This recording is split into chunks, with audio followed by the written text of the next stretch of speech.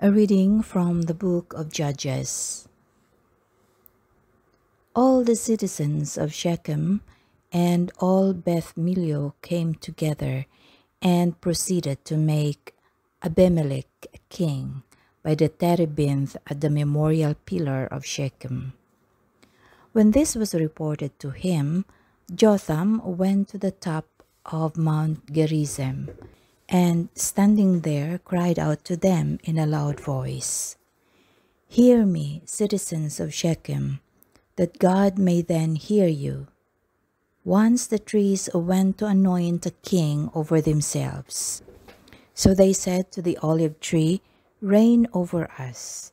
But the olive tree answered them, "Must I give up my rich oil, whereby men and gods are honored, and go to wave over the trees?" Then the tree said to the fig tree, "Come, you reign over us." But the fig tree answered them, "Must I give up my sweetness and my good fruit, and go to wave over the trees?" Then the tree said to the vine, "Come you and reign over us." But the vine answered them, "Must I give up my wine that cheers gods and men, and go to wave over the trees?" Then all the trees said to the buckthorn, "Come you reign over us." But the buckthorn replied to the trees, "If you wish to anoint me king over you in good faith, come and take refuge in my shadow. Otherwise, let fire come from the buckthorn and devour the cedars of Lebanon."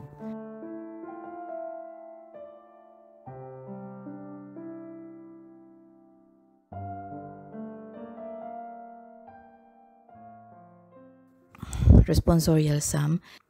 Lord, in your strength the king is glad. O Lord, in your strength the king is glad. In your victory, how greatly he rejoices. You have granted him his heart's desire. You refuse not the wish of his lips. Lord, in your strength the king is glad. For you welcome him with goodly blessings. You place on his head a crown of pure gold. He asked life of you. You gave him length of days forever and ever.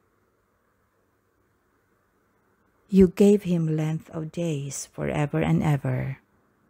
Lord, in your strength the king is glad.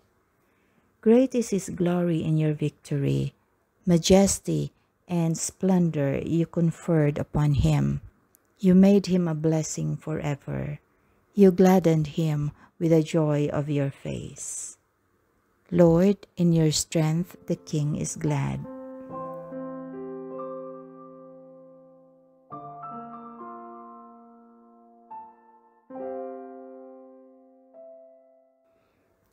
A reading from the Holy Gospel according to Matthew.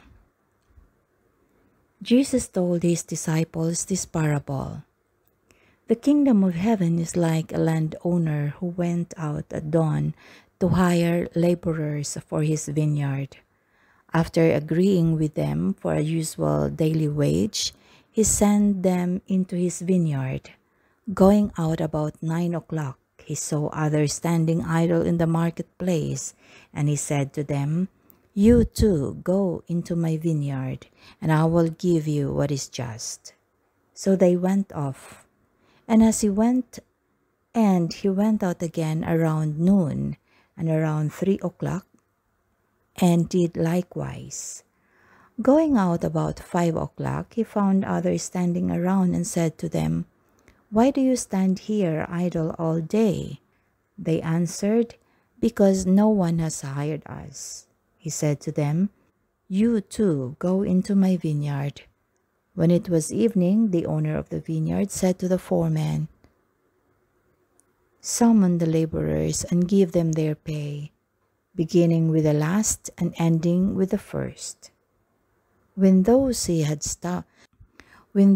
started about 5 o'clock came, each received the usual daily wage. So when the first came, they thought that they would receive more, but each of them also got the usual wage. And on receiving it, they grumbled against the landowners, saying, These last ones worked only 1 hour, and you have made them equal to us, who bore the day's burden and the heat. He said to one of them in reply, "My friend, I am not cheating you. Did you not agree with me for the usual daily wage? Take what is yours and go. What if I wish to give this last one the same as you? Or am I not free to do as I wish with my own money? Are you envious because I am generous? Thus the last will be first, and the first will be last."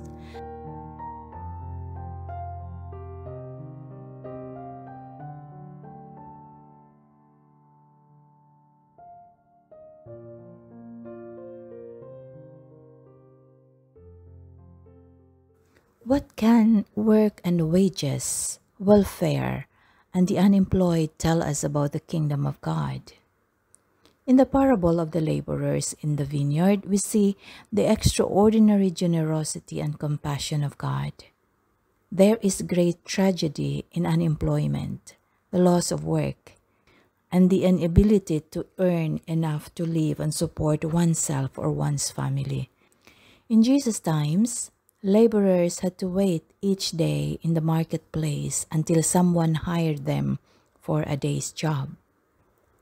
No work that day usually meant no food on the family table.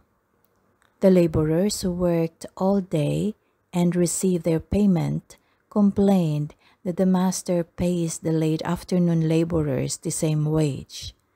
The master undoubtedly hired them in the late afternoon so they wouldn't go home payless and hungry.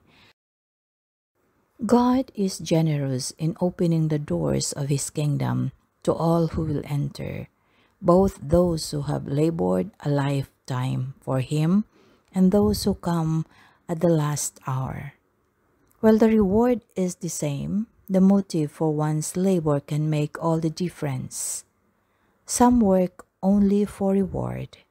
They will only put in as much effort as they think they will get back.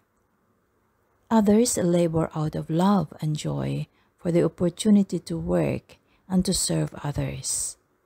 The Lord Jesus calls each of us to serve God and His kingdom with joy and zeal, and to serve our neighbor with a generous spirit as well.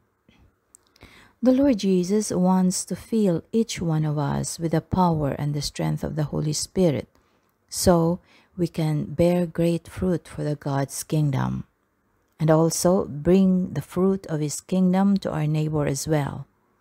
We labor for the Lord to bring Him praise, honor, and glory. And we labor for our neighbor, for their welfare with the same spirit of loving kindness and compassion which the Lord has shown to us.